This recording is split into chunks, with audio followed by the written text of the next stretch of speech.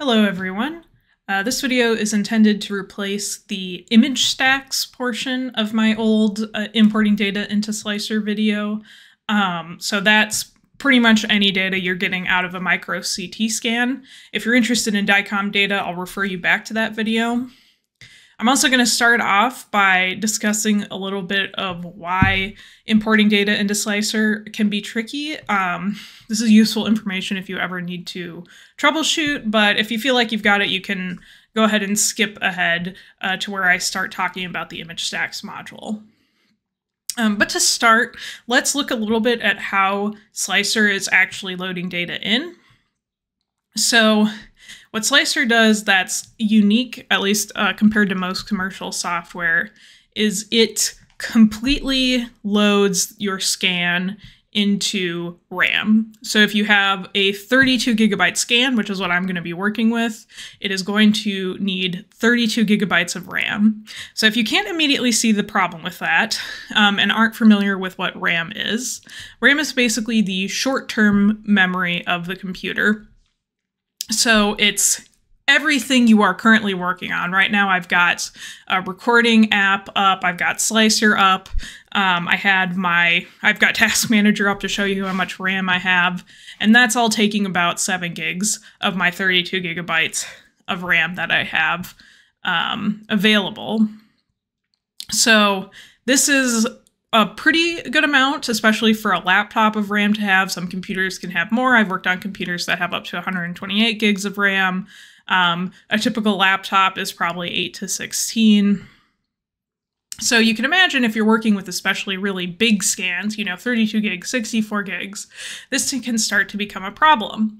And that is especially because once the scan is loaded in, if you want to do anything on it, you need a little bit of extra RAM so that Slicer can, save maybe the markups you're making, or it can load the graphical interface for the module you want to work on, things like that. And this is why it becomes so complicated to work with, especially large data sets in Slicer. So I'm just going to show you real quick the old way I would deal with this problem. By loading in this very large data set I have. So this is the old way of loading it in, where I would just add data, show options, uncheck single file. And then we can actually watch as this is going to jump.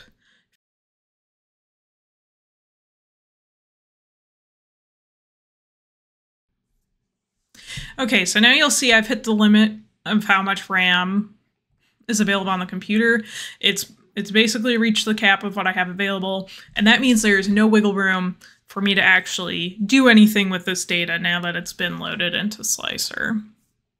So if you're having issues with Slicer crashing, this is often one of the reasons it can do that, is if it's just all your data has taken up all the RAM and there's no more RAM left to do anything else.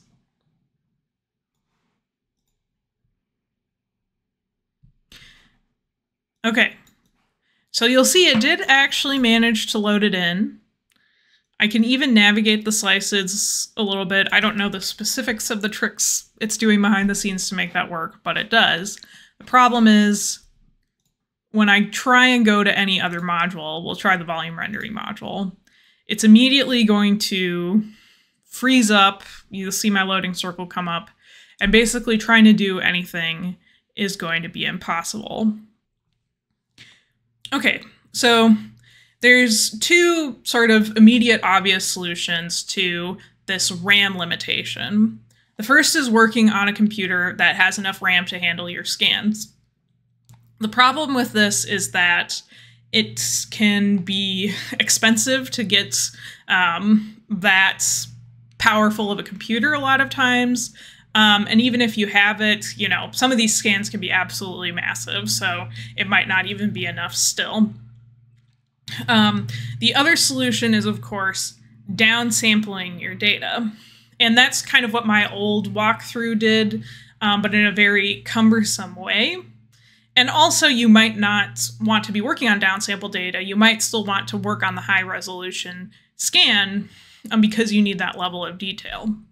So this new method that I'm going to be showing, the ImageStacks module, is basically a really nice tool that lets you load in a data set, downsampled, crop to an area of interest, and then load in the high resolution, but crop to only that area of interest. So each time you're only loading in 8 GB or whatever is manageable by your computer, but you're still getting to work on exactly what you want. So let's go through how this works. First, you'll need to make sure you have the Slicermorph extension installed. This was really built for geometric morphometrics kind of stuff. If you don't know what that is, that's fine. But they've also built a lot of other really useful, just user interface things with Slicer, including this ImageStacks module that I'm going to be showing. Okay, so I'm just going to search for it because it's easier. And I'm going to go to the ImageStacks module. So first thing it's going to ask for is file pattern. I'm assuming you have an image stack, just a folder of TIFFs or some other image type of file. And you can select the first image in the stack.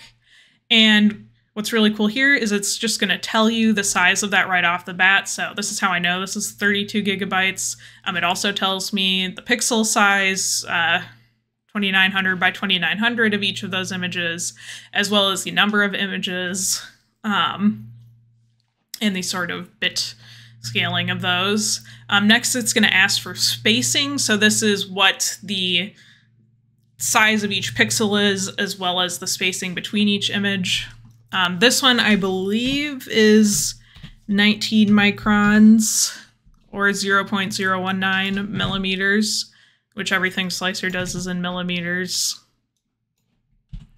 Note that sometimes the z-axis can be different since that's the spacing between images, but a lot of times it'll just be all the same. And then you can choose what you're going to name the volume you load in. So because I'm going to just load in a preview version, a very low resolution version first, I'm going to call this scan name preview. I'm not worried about region of interest yet because I just want to see what the full volume looks like. And then this is where you can choose the quality. So preview is like a quarter resolution, and then you have the options of half resolution and full resolution. You can also, if you really need to like cut down on how big the scan is, you can also skip slices. So skip every 1 or 2 slice. I'm not going to do that. I don't have any need to do that. Because if you look down here, the output size of the scan, what's actually going to be loaded into Slicer, is 500 megabytes, which is much more manageable than 32 gigabytes. So let's load that in.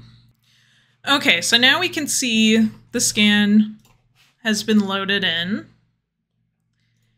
And in case you're wondering what you're looking at, these are some limnoscion vertebrae from my PhD project, which was a type of carnivorous mammal. But I can browse through this. I can see the different parts of the scan. And what's especially useful is now, without any problem, I can switch to the volume rendering module and very easily render this in 3D without my computer crashing. So we'll render that, shift to this. And I'm going to switch to just a 3D only view so we can take a good look at this render. Okay, yeah, so this is still pretty good resolution at preview size. If I had loaded in the full scan, this would not be running right now. But what's really cool is now I can select if there's a specific area of this scan that I'm interested, I can pick that as my region of interest. So I'm going to do that by displaying the ROI, or region of interest, and then just using these little handles to maybe focus in on this first vertebrae here.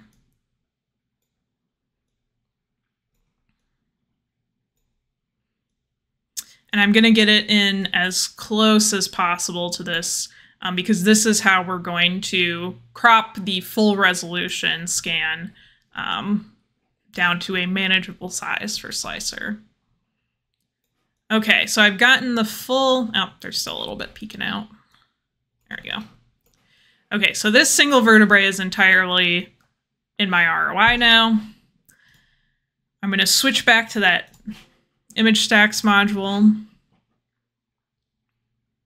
And now I can leave the same settings, still loading in that TIFF first, still the same spacing, but I can reload in the full resolution cropped to this ROI that I've decided on. So let's call this Limno Part 1 L1, since it's my first lumbar. And I'm going to switch this to full resolution, and then I'm going to switch it to the volume rendering ROI. And note how it'll go from this 32 gigabyte resolution to a much more manageable 3.4 gigabytes. Let's load this in. And this is what I used to have to... I used to do essentially the same thing, but with this module, it's a lot faster since you do it as you're loading in the data rather than having to load in the full scan and then crop. Okay, so the new scan has been loaded in. We don't see it quite yet because of my view, but I'm going to go in here and turn off the preview version. I could also delete it if I wanted, and then go look at the slice of the high resolution version I loaded in. So now we can see this is very high resolution. Yeah, so I can basically do whatever I need to do on it now without having to worry about Slicer crashing due to memory full problems. Finally, if I don't want to have to go through that process again, I can just save these files. So I could save the preview as an NRRD, and if you remember from my last video, the NRRD is essentially saving all of the images together and the spacing information into one file. So it is very nice for loading back in. Okay, and now that I've saved that data, I can easily reload in the cropped version from wherever I saved it. So I'll load in this L1. It's going to take a second to think about it, but it will still have not nearly the memory issues that the other one was causing. And there we go.